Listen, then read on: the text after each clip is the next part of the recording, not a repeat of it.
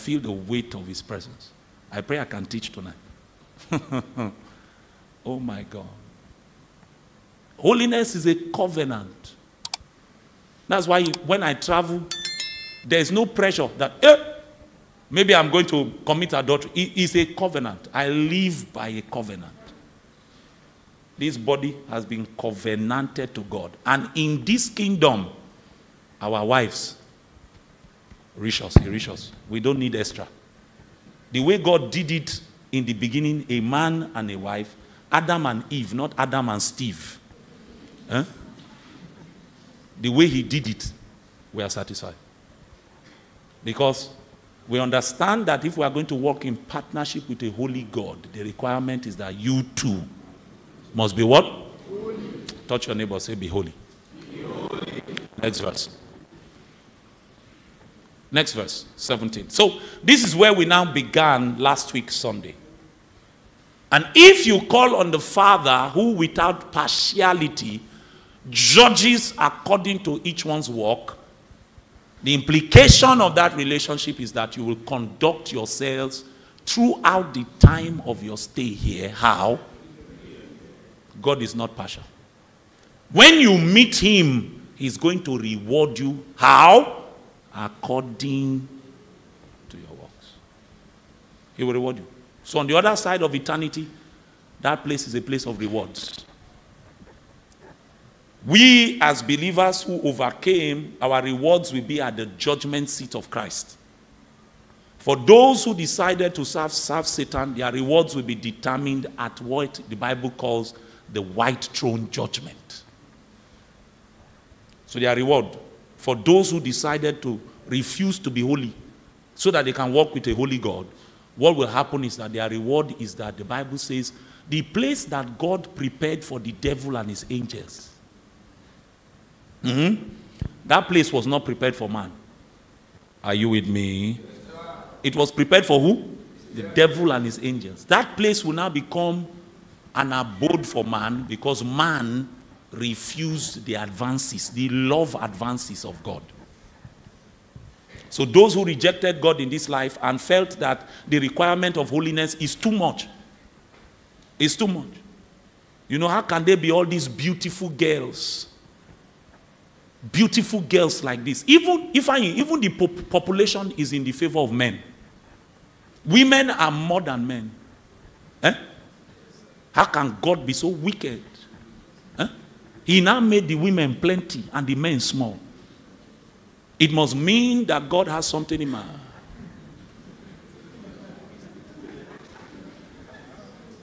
How can there be all these pretty girls everywhere? And God is saying I should take only one. And even in taking one, the pastor will now come and tell you that it is even possible. When the girls are already so many, God will not even tell you not to marry. What kind of wicked God is that? You will now find out that his commandments to you are his preservation for your soul. He wants you to be able to meet that requirement so that when you appear, you will be numbered in his family. A brother was reaching me, and some people were reaching me throughout the week saying they really did not understand when I gave us 2 questions last week, because this is from here I began to talk about those 2 questions. That the reason many people cannot conduct themselves in fear in their mortal existence is because first, they don't know what the purposes of God are, or what the purpose of God is, not are, is. So I said we should write down 2 questions. What's the first question? What is the purpose of God? What's the second question? What is the end of the Christian life? So let me expand so that those people will understand. So I said that the purpose of God is revealed in 3 dimensions. Originally, it was in creation. Secondarily, it was in redemption. And finally, it will be in what? Consummation. Go to the next verse. 18. Knowing that you were not redeemed with corruptible things like silver or gold from your aimless conduct received by tradition from where? Your father. Go back to the previous verse, verse 17. In verse 17, you see that Peter here identifies relationship. That the one we call father, he has the authority to be father because he is the one that created us. So in your salvation, your restoration to God is also a restoration to the submission of the will of your creator. So in God's original plan in creation, man was supposed to live with God, enjoy God, obey God, and manifest the glory of God. Man was basically to contact God and express him in the earth. That was man's major assignment. Live with God, obey him, honor him, and then be God's visible expression in the earth. So as long as Adam maintained relationship with his creator, his father, all of creation was also subject to him. As long as Adam maintained connection with his father, everything in creation remained in alignment. But when creation now had a problem because of Adam's rebellion, verse 18 now became necessary. Redemption now became God's plan. And what is God's plan in redemption? To redeem man and to restore man so that what was lost in Adam can be restored in Christ. So what God is actually doing, if you ask me in one sentence, what is God doing? What is the purpose of God? God is building a family. Are you with me? Yes, sir. He's building what? And what is the tool for this building that he's doing? Is redemption. Redemption is the first block of that building. Why? Because in Adam, man was sold to Satan. You've heard me say it many times. What Adam lost in the Garden of Eden was his what? His fatherhood. Satan became the spiritual father of man. And there's a metaphor that was used there. If you look at the curse, when God was releasing judgment upon them, when he was releasing judgment on the serpent, he said, you shall go on your belly all the days of your life. And what shall you feed on?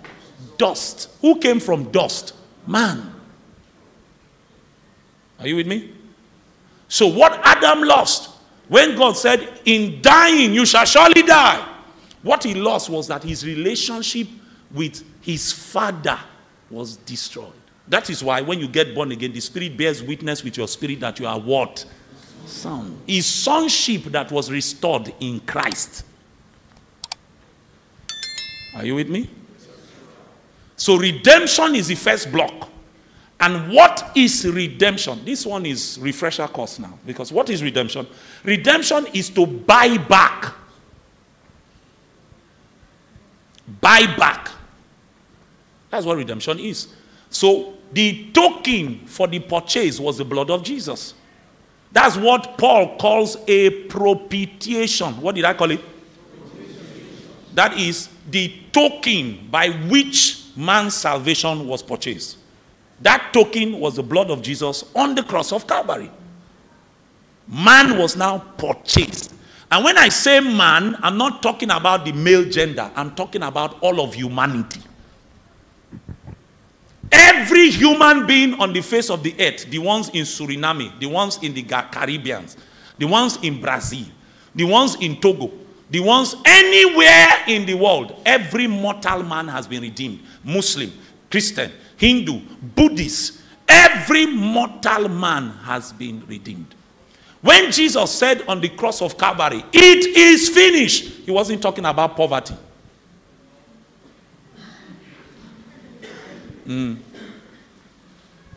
He was saying, I have completed the assignment for what?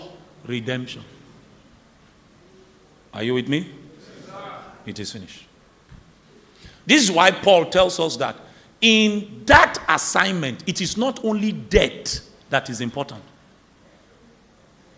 That death is part of the journey, but if Christ had stayed dead in the grave, then Christianity would be meaningless.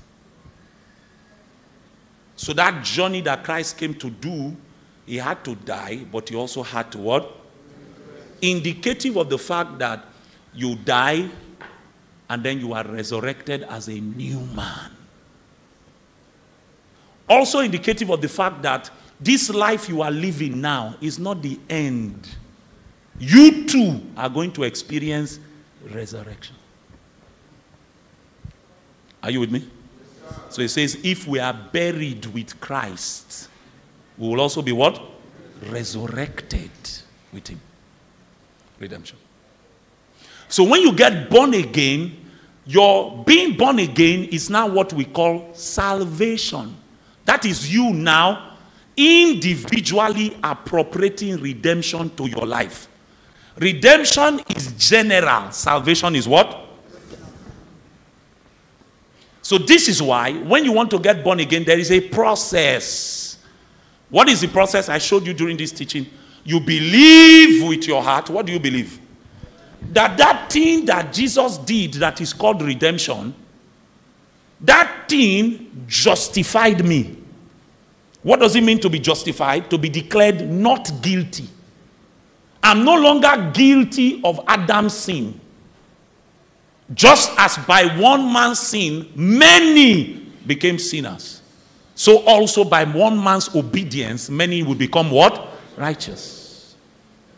So when Adam sinned, the Bible says, all sinned. And when all sinned, all became candidates of the wrath of God. And when we speak about the wrath of God, we're not talking about a God who is angry. We are talking about a God who is willing to give you what you deserve. So sinners, the reason they are going to go to hell is because that is what they deserve, not because God is wicked. Or because God wants to revenge. You say, you not serve me and you go so far. No.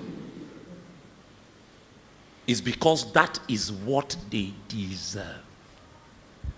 Are you with me? So salvation personalizes the package of redemption. Now, when you get saved, that is not the end of the journey. Salvation now makes it possible for you to begin the real journey of becoming part of God's family. Remember, what is God doing? He's building a family. Give me Romans chapter 8 and 29. Or let's begin at 28. Romans chapter 8 and 28. And we know that all things work together for good to those who what? Love God. To those who are called, are the called according to what? What is his purpose? He's building what? Next verse. For whom he foreknew, he also predestined to be what? Conformed to what? The image of his son. That he might be the firstborn among many who? Give us a simpler translation. Are you getting blessed? Simpler translation. Good. For God knew his people were, and he chose them to become like who? So that his son will be the firstborn among many what? What is God building? That's the purpose of God. A family. But for him to build that family, he has a template. Because the original template was corrupted. Remember, he blessed them and he said, be fruitful, multiply, do what? Fill the earth. So they were supposed to what? Multiply. So Adam was supposed to give birth after his own kind. Are you with me? So when Adam rebelled, a virus was now installed in the software called man. That virus is called corruption on the basis of sin. And the dwelling place of that virus called sin is in the flesh. So everybody that is born of a man, what you transfer to your children is that virus. This is why, dear sister, when Jesus needed to be born, God could not allow Jesus to be born by the activity of mortal sexual intercourse. Are you here? Because if Jesus had been born as a result of the intercourse between Mary and Joseph, he would not have been born sinless. And if he was not born sinless, he could not have become the Lamb of God that taketh away. That's what Moses was showing us in Leviticus. He said, when you want to come and atone for your sins, you must come with a lamb that has no what? Blemish. Sinless. Are you with me?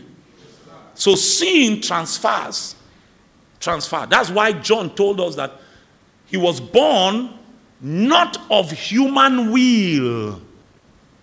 I mean, those of us that are born again, we are born not of human will, not by sexual intercourse, but by the will of God. Speaking about the salvation experience. Are you with me? So, he now puts a pattern, and that pattern is called Christ. Dear sister, when we want to make it into the New Jerusalem, you know what the angels are going to be checking? Whether we look like Jesus.